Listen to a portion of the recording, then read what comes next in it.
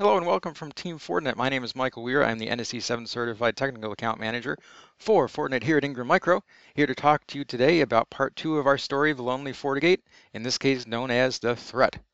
But before we get too much further into it, we need to ask ourselves, what is a threat? Now this is a list of threats that I made. It's by no means encyclical or complete. This is just a few of the things out in today's environment.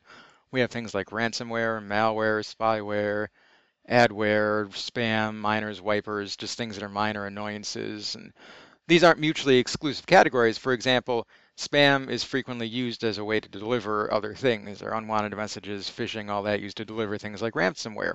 Sometimes ransomware can also exfiltrate data or function as a wiper to your system. So there's a lot of overlap between the different things going on. So we have to ask ourselves, second, looking at these things, what is the threat actor's goal? Because that will help tell us what they might use. I divided this into 4 things, and once again, this is by no means encyclical or by no means exclusive. These can overlap, but we have threat actors who are going to be in it for profit, those who are going to do it for data theft, those who are going to do it for sabotage, and those who are just going to do it for chaos, meaning they don't necessarily have a goal. They're just propagating malware, sending sweeps of everything they can. And of course, once again, these aren't necessarily mutually exclusive. For example, somebody that is doing something for profit like ransomware could also do data theft for more profit at the same time.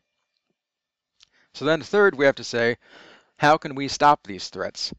This is just a little list of technologies you can use to stop threats in your network. Obviously, there's more than this, but these are a few of the things I thought of. The number one thing you can do to protect your network is to improve your user behavior.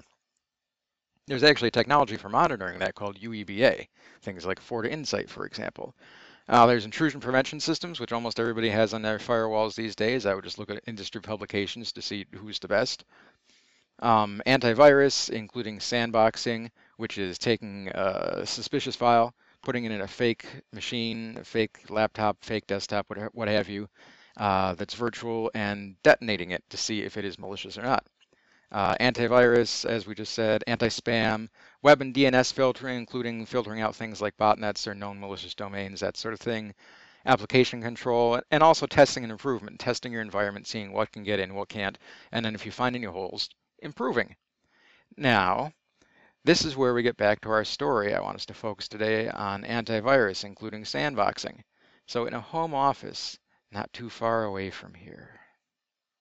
Ooh-wee, it's been a hard time patrolling this office for known threats. I'm thinking now maybe it's time to look for some unknown ones. Hey, wait a second. I think there's something behind the TV. I better go see what it is. Hello, is anybody back there? Hello? It's me. My name is Treat. It's Italian. Wait, I don't believe you. I'm not letting you by. Excuse me. Pardon me. Excuse me. I don't trust you. I'm going to throw you into my sandbox to make sure. I swear I'm not malicious. No. Oh.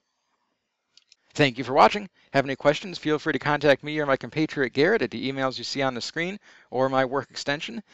Other than that, have yourself a good day.